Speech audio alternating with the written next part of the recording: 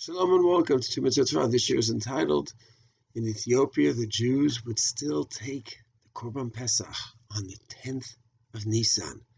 The Daf Yomi Mishnah states that what's the difference between Pesach, the original Pesach, and now? And one of the differences is Mekho B'Yud.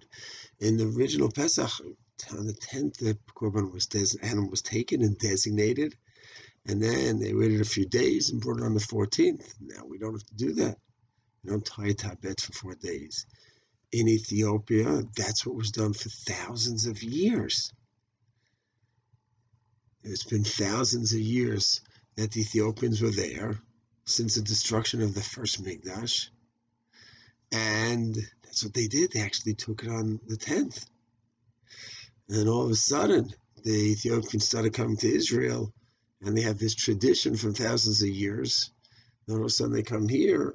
There's no Korban Mikdash. They find out there's no Korban Pesach, even though we don't need the Mikdash for the Korban Pesach, but we're practically not bringing it.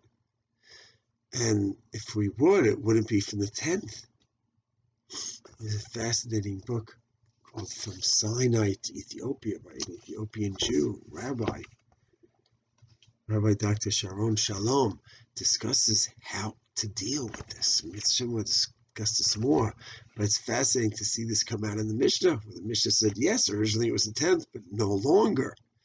And you have a community that's still with that tradition. We'll discuss this more in the future. Shalom.